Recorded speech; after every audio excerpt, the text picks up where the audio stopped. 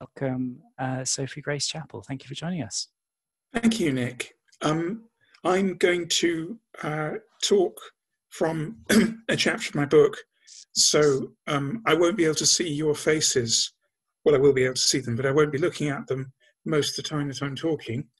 I apologise for that, because normally when I give a talk, I want to be face-to-face with my audience, so I want to be looking you in the eye and seeing whether what I'm saying is making an impression, and if so, what kind of impression. But I can't do that, excuse me, and look at my script. So I'll mainly look at my script until we get to discussion. One housekeeping matter, not all of you, I can see because I've got the chat panel open, have muted your microphones. If you mute your microphone when you're not speaking, then the quality will improve, and I'll maybe be a little bit less grainy, and there's less likely to be a glitch. So it's worth doing just for technical reasons. And also, if the dog makes some deeply embarrassing noise while I'm talking, it won't show up on the tape. Preserved forever. Okay, so it's a great pleasure to be here. I'm going to do something I've never done at the Barnes Philosophical Club before, and that's keep to time. Before I say anything substantive, though, about the talk this evening, I want to begin by recalling all the happy previous occasions when I've spoken at the Barnes Philosophy Club. It's been a wonderful gift and a wonderful experience to be involved with you over, well, I don't know how many years, maybe 7 to 8 years now. I've really enjoyed it. You're a wonderful group of people. And at this point, the reason why I'm talking about this today is because I particularly want to underline the contribution that Barbie and Simeon have made to your truly magnificent Here, here. Philosophical Club.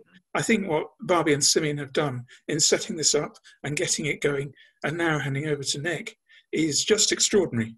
I really do. I think it's great. And so a huge round of applause to both of them. And long may it continue under new management. But I see Barbie and perhaps Simeon as well are both here tonight. So great to have you with us. Okay, so for the last 3 years, I've been researching a book and writing a book.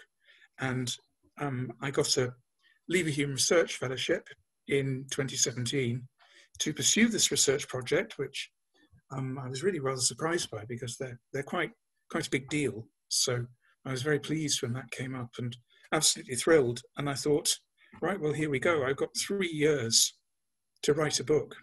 Oh my goodness, and then all kinds of vertigo take over. But now, at the end of those 3 years, I've written a book of 220,000 words, and because Epiphanies has 2 E's in it, and the first of them is a capital, my laptop is actually wearing out, and in particular, the E key is wearing out in it. So if I say it's a pleasure to come here, to come her to you, or something like that, it's because my E is failing, because I've used it so often in the last 3 years. So I've written this monster book. It's almost ready to go to the publishers. I'm actually hoping to dump it on an unsuspecting OUP this very week. So I should be ready to talk about it by now, and I should be ready to say something about what Epiphanies is about. And that's what I'm going to try and do this evening. And then off it goes to OUP, and we'll hope that OUP's readers are kind to it. There's a thing in academic philosophy, we talk about reviewer 1 and reviewer 2, or referee 1 and referee 2. When people referee or review our papers or our book manuscripts, the editor of the journal always gives you the good news first. So you get 2 reviewers' reports back, and the first reviewer is the kind one. They say, this is a wonderful paper or a wonderful book. This is marvelous. We should just publish this. This is great. And then reviewer 2 comes with, I didn't know what this author was going on about at all. And this argument is complete hogwash. And this one's already been done. And that contradicts itself and blah, blah, blah. So reviewer 2 has a kind of reputation. We'll see how the reviewers like my stuff. The idea of an epiphany I want to introduce to you by an example, which comes from the beginning of my book. If you might have seen this, because I think this chapter was circulated. If you haven't seen it, don't worry. Nothing I said relies on having seen it. If you'd like to see it, then write to me. If you haven't already got it, I'll happily send you a copy. I think you either have or can easily get my email. So this is an example from Iris Murdoch. I'm looking out of my window, Murdoch writes, in an anxious and resentful state of mind, oblivious of my surroundings, brooding perhaps on some damage done to my prestige. Then suddenly I observe a hovering kestrel. In a moment, everything is altered. The brooding self with its hurt vanity has disappeared. There is nothing now but kestrel. And when I return to thinking of the other matter, it seems less important. So that's one example. That's from Iris Murdoch, as I say. And the second example comes from Gerard Manley Hopkins. I caught this morning morning's minion, kingdom of daylight's dauphin, dappled dawn-drawn falcon, in his riding of the rolling level underneath him steady air, and striding high there, how he rung upon the rein of a wimpling wing in his ecstasy, then off forth on swing, as a skate's heel sweeps smooth on a bow bend, the hurl and the gliding rebuff the big wind, my heart in hiding, stirred for a bird, the achieve of, the mastery of the thing. There are another 6 lines to the sonnet, but that's enough to give you the idea. These 2 passages point me to my topic. The topic is Epiphanies. What is Epiphany? What is an epiphany? Well, these 2 experiences from Murdoch and from Hopkins are reports of epiphanies.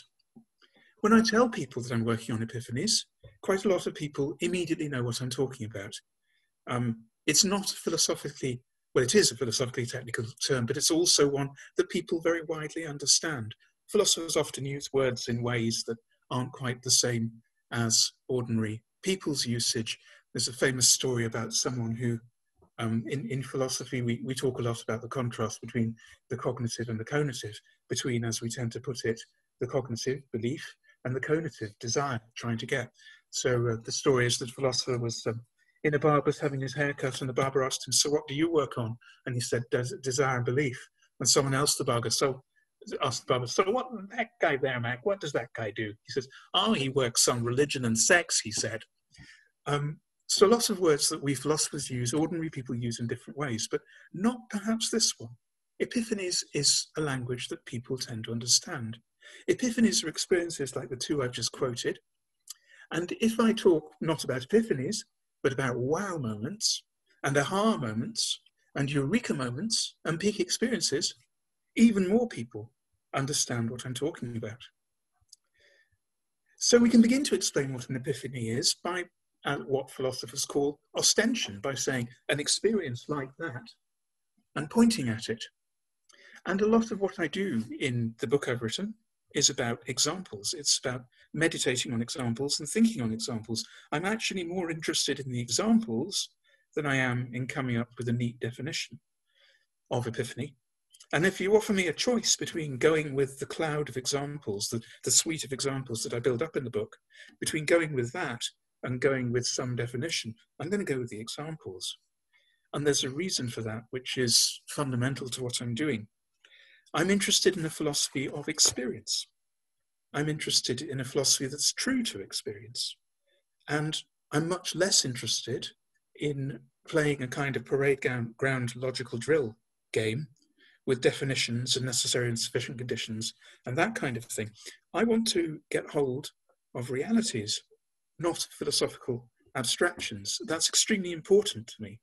And that dominates the way I do philosophy. I'm what I like to call an anti-theoretical philosopher, which doesn't mean that I think that philosophy shouldn't be about hard work, hard thought, abstract thought, and dealing with complex problems, which sometimes are to do with logic and with definitions. I'm not rejecting that when I reject theory. I'm rejecting the idea that you can understand the ethical world adequately by way of a neat theoretical regimentation. The most famous neat theoretical regimentation of ethical thought is utilitarianism.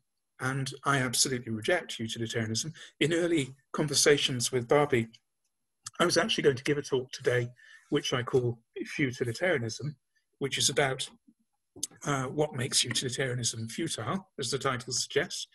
One of the things that makes it futile, there are many things, but one of the things that I think is wrong with utilitarianism and makes it a long and struggle-filled journey in completely the wrong direction is the fact that it's an attempt to systematize ethical thought, to make, for example, pleasure measurable, when whatever else pleasure is, it most certainly isn't measurable, to hang everything on testing the consequences of our actions, when usually we don't know what the consequences of our actions are going to be, and when, in any case, it's impossible in any situation of choice to draw up a list of all the alternatives that we could go for and assign a value in consequential terms to each of those.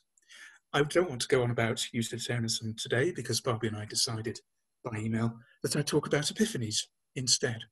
But I do want to draw a contrast between the way I want to do philosophy, and in particular ethics, and the way a lot of people want to do ethics. People in general in philosophy want to do ethics by finding a moral theory and defending that single true moral theory against all comers. So whether it's Kantianism or virtue ethics or contractarianism or intuitionism or utilitarianism, they want to be the only game in town. They want to come up with the only view that's left standing. After all the other pugilistic views have been knocked down, there's just this one true view left standing, and that's the one we should believe. I'm not into that kind of monomania in philosophy. I'm not into that attempt to find a single true view which captures everything. I'm rather more Wittgensteinian, perhaps. Wittgenstein said, there isn't one technique in philosophy. There isn't a philosophical method. There are methods, plural, and they do different work in different areas. I'm more pluralistically minded like that. And so one thing, it follows from that, the one thing I'm not saying is that Epiphanies are the only game in town either. I'm not saying that either. There's lots of ways we can look at the life, at our experience of value, at the life that we live. Epiphanies is just one way of looking at it. I think it's an important and significant way, or I wouldn't have bothered to write a book about it. But I don't claim that it's the only way. And epiphanies are something you may be wondering by now. Have I ever experienced an epiphany? Have I ever had an epiphany? And I ask myself that question, and I come up with experiences like one I describe in the paper. I woke up, this was in about 2015. I posted about this on Facebook. I'll just read you the post. I woke up this morning in an attic room in the Good Enough Club in Mecklenburg Square in Bloomsbury. I opened the window and looked blearily out. My first impression was vague green and vague cold, and the cold resolved itself into a delightful cool breeze on a sunny London morning, and the green resolved itself into the tall, mature, plane trees in the private garden in the middle of that deserted Georgian space. I was 4 flights up, yet my eye level seemed a little more than halfway up the Great Plains, and from root to leaf tip, these huge trees were swaying gently in the wind, like giant living creatures that secretly dance. The top of a red crane visible in the distance above them was swaying too. I felt like I was on board a tall ship in full sail. I felt like everything I was looking at was charged with life. Yet I'd walked across Mecklenburg Square a dozen or 20 times and never even noticed the trees before. So what is an epiphany? Let's have a go at least in the direction of finding a definition of epiphany. First thing we might say, an epiphany is a moment that makes us glad to be alive. Or another way of getting out what an epiphany is, we might ask, what are the great small pleasures of your life? What are the great small pleasures of your life? And see what people have to say about that. And maybe you'd like to think about that for yourself. What are the little things in life that make your life so much more enjoyable, but in little ways? I'm not talking about falling in love with the person who comes to be your main love for the whole of your life. I'm talking about little things. I asked that question, what are the great small pleasures of your life? on Facebook. You can see I'm a bit of a social media junkie. And I got 276 responses, a lot of them from friends who are not philosophers and who don't know my academic work. And I think that helps us to see how readily people understand the notion of an epiphany, or perhaps in this case, of a micro-epiphany, and on how very widespread and frequent such experiences are. And for the record, some of the answers I got back to my question, what are the great small pleasures of life? People said things like, listening to gorse peapod pop in the sun, which is a sound I must have heard, but I never even noticed that that's what it was I was hearing. Folding clean laundry was another example. The taste of a really good strawberry was a great small pleasure in many people's lives. Reading in bed, peeling a ripe conco. So this way we're getting hold of aphorisms and anecdotes and some kind of feel about for what epiphanies are. But aphorisms and anecdotes, although they feed our imagination, and they matter because they help us to build up a stock of examples. And just in a sidebar here, whenever we study any philosophical question, we come to that question, whatever the question may be, take whichever vexed question of philosophy you like. Should abortion be legal? Should fox hunting be legal? What do we think about people who break their promises? Should there be capital punishment? What about all these immigrants? To take a question that has rather dominated British political life in the last 4 years. When we come to questions of ethics like these, and many others, of course, our imaginations are dominated by the suite of examples that we, individually and personally, bring to considering those questions. So people who've had different experiences react ethically differently, react differently to the same ethical problem. And that sounds like a truism and a platitude, and perhaps it is, but it's a really important one. And what it means is that whenever we consider a philosophical question in ethics, we need to get some kind of control, some kind of self-awareness perhaps, about what our imaginations are doing with that question, about how we're thinking about it. So, for example, I'm transgender, and there's a lot of debate these days, as you may have noticed, about trans women like me. And I think there's a strong association between a lot of people's negative responses to trans women and to trans people in general. I think there's a strong association between their negative responses in a lot of cases and their having themselves experienced, particularly to trans women, they themselves having experienced male violence. So I think a lot of the people who are most fervently opposed to allowing trans women to be recognised as women, allowing trans women a place in society, a lot of the people who are most fervently opposed have their reasons for being so opposed. And one interesting example of this is someone who became very prominent over last summer talking about trans matters, namely J.K. Rowling. And I don't know if you saw her blog post about trans women, but it struck me immediately that she said that she was coming at this from her own experience, and that before she talked about trans women and why she struggles with the appearance of trans women much more visibly in society because society has got more accepting of us, she struggles with that, she pretty well explicitly said, because she has a background in which she has been subjected to male violence. Okay, end of diversion. The point of that whole diversion, it's rather a serious topic and rather a big topic, but the point of the diversion is that when we consider ethical questions, our imaginations are already charged.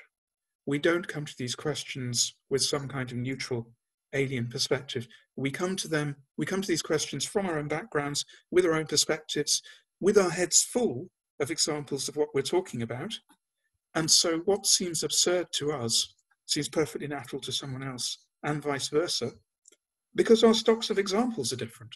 Now, one reason I'm raising this is because I think philosophers don't pay enough attention to this sort of priming, framing, background condition on our discourse. We think we can talk in some airy, rational way about big ethical questions, as if we were starting from some safe neutral place where these questions were just, as they say, academic questions. Almost nobody does that with any philosophical question, and if they do, they are probably not the best person to talk to about it. What we need to do is bring together those who do have impassioned perspectives and get them to get to a place where they feel safe getting to understand each other's perspectives. Okay, so the reason why I'm talking about that is because in this book, I talk a lot about Epiphanies using examples, and the range of examples that we bring to the discussion, I'm saying, is absolutely crucial. Okay, back to the project of defining what an epiphany is. You can look up the word epiphany in dictionaries. I looked it up in the American dictionary, Merriam-Webster. It notes that Epiphany is a church festival. The festival, you may see pictures like this in religious contexts of Jesus being presented to, sometimes to the Magi, the three kings. So I should have given this talk on January the 6th, shouldn't I? I talk about epiphanies on Epiphany. The first manifestation of Christ to the Gentiles, i.e. to people who are not Jewish. An appearance or manifestation, especially of a divine being. That's the second meaning of epiphany. Third, says Merriam-Webster, an epiphany is a usually sudden manifestation or perception of the essential nature or meaning or something. And again, it's an intuitive grasp of reality through something, usually simple and striking. And again, it's an illuminating discovery, realization, or disclosure. Now, obviously, it's the latter sort of meanings that I'm mainly talking about when I talk about Epiphany. I'm not talking primarily about events like the Christ child being seen by the however many wise men. Although I suppose I could run in the other direction and say, if that event, the Christian Epiphany, is meaningful, if it makes sense, then it makes sense because it's an epiphany. It's a revelation of something striking and important. Epiphanies are insights and experiences that are given and that just come to us. And that word given, you might want to say given by whom? And here we come again to the religious overtones of the word. If you're someone who, like me, is a theist, then you might well say that epiphanies are insights, experiences, flashes of value in the world that we're given by God. Well, that's roughly what I would say myself, but you don't have to understand that talk of giving, as the theist naturally takes it, as talk of being given something by God. You don't have to take it that way. You can also understand this notion of the world just giving us free gifts, beautiful things that we just see, as if they come from the world rather than from God. So here's another example. I mean, the Mecklenburg Square example that I gave a minute ago perhaps helps to bring this out. Sometimes we just get a hedonic free lunch. We just get a whole bunch of beautiful, pleasant experiences that just, bang, come into our life from nowhere for no good reason. It's like you walk into a shop and the shop smells beautifully of coffee. Out of nowhere, you get this random occurrence of beauty in your life. Or you look out of the window and a flower has come into bloom and there's this beautiful purple cyanothes flower which has popped up in the garden when you weren't looking. And it's a kind of grace. It's a kind of freely given gift. The world, or God, or whatever, just produces for you. That's the kind of thing that I have in mind when I talk about epiphanies. And so we can also say, using another religious word, we can say that epiphanies are graces. They're gifts from the world, freely given gifts. I said before that epiphanies are things that make us glad to be alive. Think of Bertrand Russell's alleged quip that the trouble with being an atheist is that you have nobody to thank for a beautiful spring morning. This capacity for joy and a corresponding facility to do things on the basis of epiphanies received that would otherwise have been undoable, it's a kind of energy that comes into us and it creates a kind of freedom.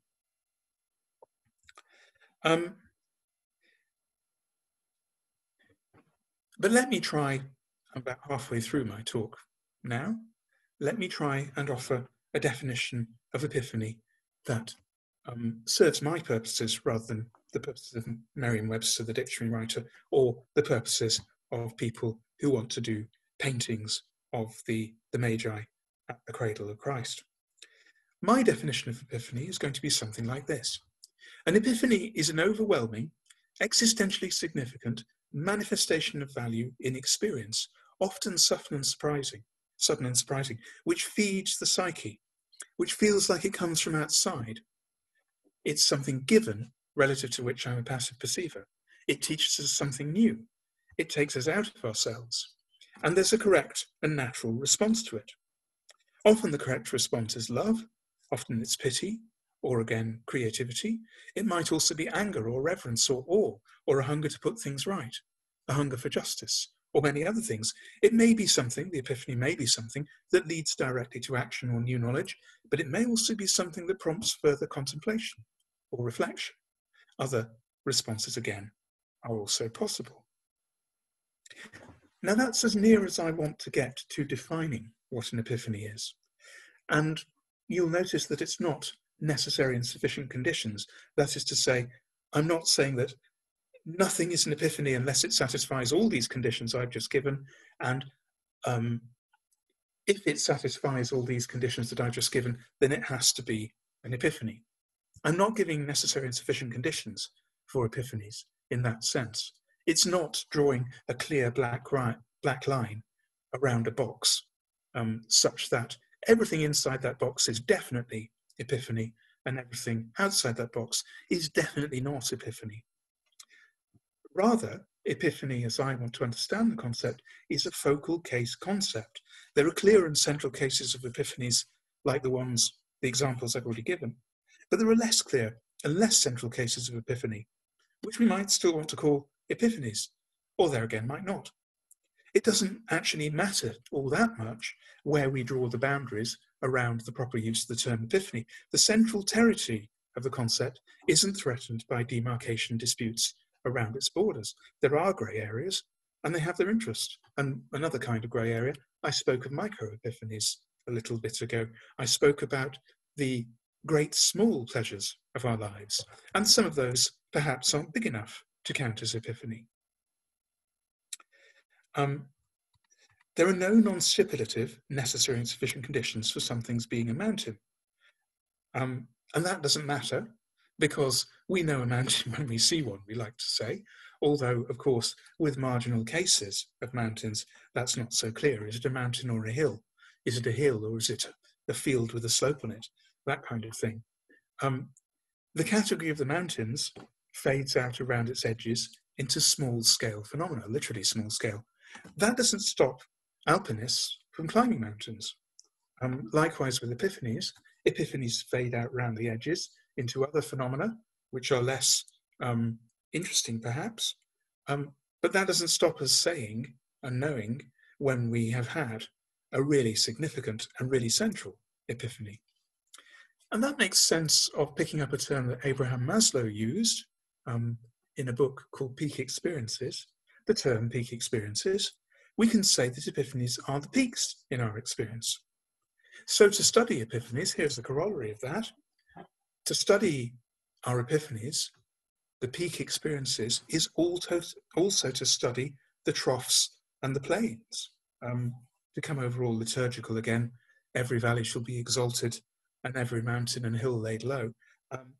We get the whole continuum together. In thinking about what is epiphanic, we're thinking about what is less epiphanic, necessarily, because experience is a continuum. It's like a line on a graph. And we're interested in the low points on that graph, as well as in the high points on that graph. Now, there are lots of different ways for there to be peaks and troughs in the vividness of our experience, or in the delightfulness of our experience, or in the lucidity of our experience, or in the degree of emotional charge, and various kinds of emotional charge. Of course, there's horror, there's terror, there's anger, there's pleasure, there's joy, there's wistfulness. There's lots and lots of ways in which an experience can be intense. Lots of kinds of experiential peaks might be called epiphanic. And there are plenty of other ways they haven't already discussed for things to be intense or peak experiences. That's not a problem for my inquiry, it's a ground condition for it. And that's because the whole interest of my inquiry into epiphanies is to inquire into the whole experiential continuum in which epiphanies are the peaks. The real object of my inquiry is not just epiphanies, but the whole planum, the whole continuum of lived experience of which the epiphanies are parts, the peaks and the troughs and everything in between as well. Talking about epiphanies is a good way into this wider inquiry into our lived experience, but in the end it's only a way into it. The peaks in our experience could not be peaks unless there was a longer, wider story about what they are peaks in. So Murdoch's and Hopkins' encounters, which I started with, their two encounters with hawks, need to be understood against the background of a preceding narrative. And Murdoch, the way she sets up the example, she provides us with some of that narrative. The narrative is that Murdoch has perhaps been caught up in some kind of academic grudge with someone else. She's been brooding on some damage done to her reputation, as she takes it to be. And then the narrative is interrupted or suspended. Murdoch is suddenly taken out of herself by the sight, the beautiful sight of this hovering kestrel. And likewise with Hopkins, he's suddenly overwhelmed by the wind hover. And in the sonnet, in a part of the sonnet that I didn't read, Hopkins talks about how this moment comes to him as a moment. It's like a cup of water to a weary man. Hopkins is worn down by these stresses and strains of his ordinary life, and seeing the wind hover is a moment of delight for him, which gives him spiritual refreshment, which brings him out of that dark, dull place that he's been. In these cases and others too, there's a story behind the epiphany.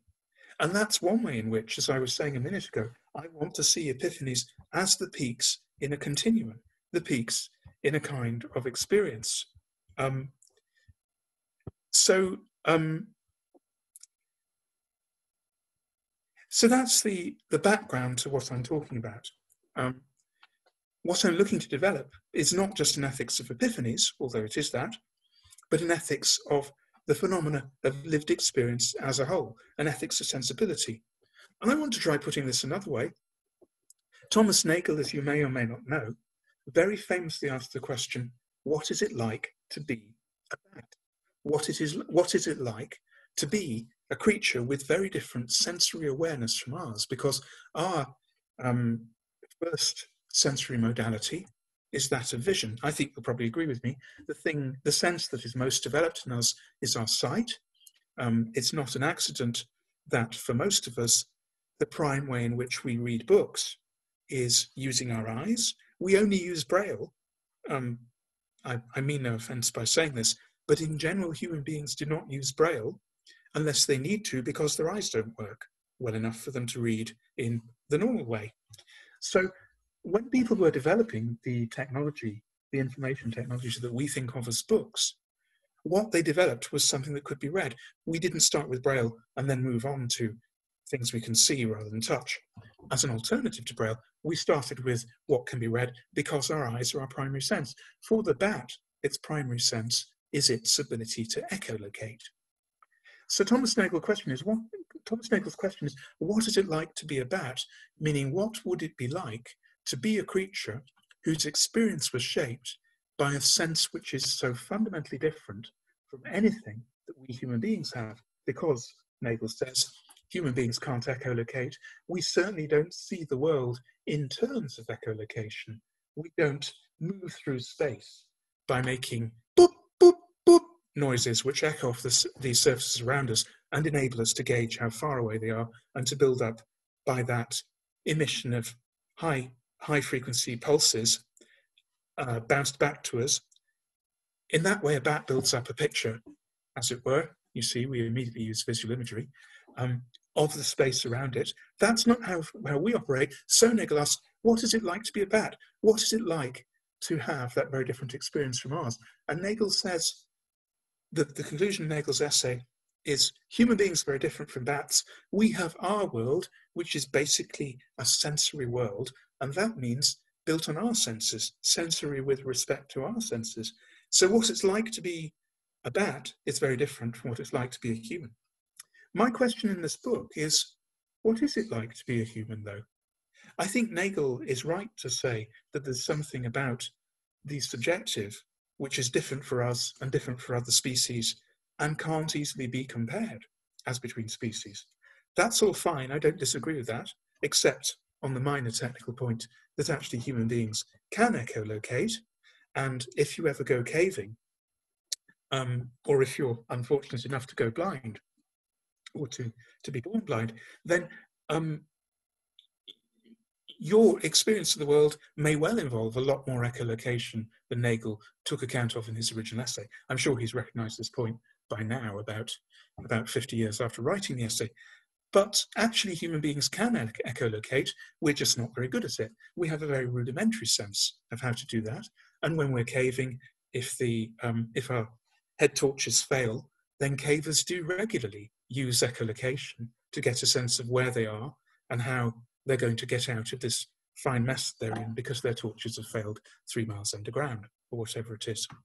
And all of us, I mean, we all know if we're moving through a dark space, we know when we've passed through a small doorway into a much larger space, as it were, into, through the porch and into an empty. Well, think about this for yourself. I've done this. Maybe you have too. I've been in a disused church at night with no lights on, so I could hardly see what I was doing. I knew perfectly well when I came through the porch into the main body of the church, because I could feel the difference in temperature, the difference in the air currents around me, and above all, the difference in the echo, the difference in the sonic features of the space I was in. Now that is me echolocating, so we can echolocate, but I'm getting distracted by this because the real point I want to be making here is Nagel is writing very interestingly about what it's like to be a bat, but I want to pay more attention to what it's like to be a human being, because I want to say this is the whole point of my book, that what it is like to be a human being, what our experience of the world is like from our point of view, is actually decisive for our ethical understanding of the world. And I come back here to the point I was making before. You could call it the sampling point. We base our understanding on what we have experienced. And that means that when we come to an ethical problem, there's a suite of examples already there in our heads. It also means that our whole understanding of the world and of value is based upon our distinctive way of experiencing the world. And what I love about Nagel's essay, what I think is really great about it, is the way in which he brings out the fact that different kinds of creatures are going to have different styles of experiencing the world. On that, I absolutely agree with Nagel. I think that's absolutely right. Now, if I'm right that what matters in ethics is not to have an abstract theory, utilitarianism or Kantianism or whatever, which you can just impose from above, you can just drop it in on any ethical problem. If I'm right that what matters for ethics is our experience taken from the inside out. So I sometimes say I want to do ethics from the inside out, not from the outside in. I want to do ethics starting from where we are and what we are and how we experience the world. If I'm right that epiphanies are the peaks in our experience and that what is ethically significant is our experience, that it's all right there in how we picture the world, then it matters enormously to understand more detail about what it's like to understand the world. And that is why I think it's crucial to do what philosophers call phenomenology, the study of experience. This is something that they're much better at in the French and German traditions than we are in Britain. So Heidegger and Sartre in particular are great phenomenologists. So is Levinas. So in a rather different way, a very interestingly different way, are Honneth and Habermas and Gadamer in German philosophy. In Britain, we've been rather starved of thinking clearly and creatively about the particularities of human experience. Philosophers in English-speaking countries have just tended to say, yes, well, humans have all these experiences, and that's all very fine and good, but how does it fit into our theory? And that seems to me to be the wrong approach because of the last bit. We should be looking more closely at the experience and trying to get the truth about what our experience is like. We shouldn't be worrying too much about whether that experience fits into a theory. Because if the experience doesn't fit into a theory, then hang the theory. Keep the experience. Theory is in no position to judge experience. Experience is the test of whatever usefulness theory may have. So theories may work okay in particular situations for particular circumstances, but they're a bit like, I don't know, bus timetables. So if you have some particular purpose in mind, like catching a bus, then a bus timetable is a handy thing to have to hand. But you can't run your whole life on the timetable for the 22A, and it would be ridiculous to try. You need a much broader and a much more flexible toolbox to deal with life as a whole. And that, I think, is where philosophy, as we often do it in Britain and America in particular, tends to go wrong. We're not flexible enough, and we're too single technique in our approach. We think there's just one technique which will solve all problems, and that seems to me completely the wrong way to look at things.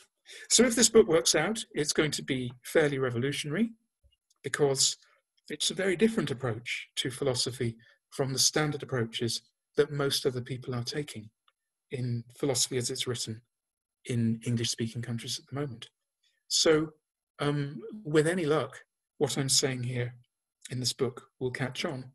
But the first test of whether it will catch on is audiences like yourselves, to whose tender mercies I now submit myself. Thank you for listening.